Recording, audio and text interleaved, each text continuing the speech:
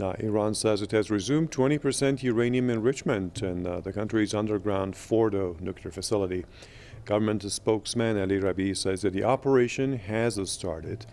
Rabi says the decision was announced to the International Atomic Energy Agency as well. And that came after Iran's parliament passed a bill that obliges the government to raise the uranium enrichment level to 20%. It also stipulates that Iran will withdraw from the additional protocol to the Non-Proliferation Treaty if the remaining parties to the nuclear deal do not fully comply with their obligations, and restrictions on Iran's trade continue to remain in place.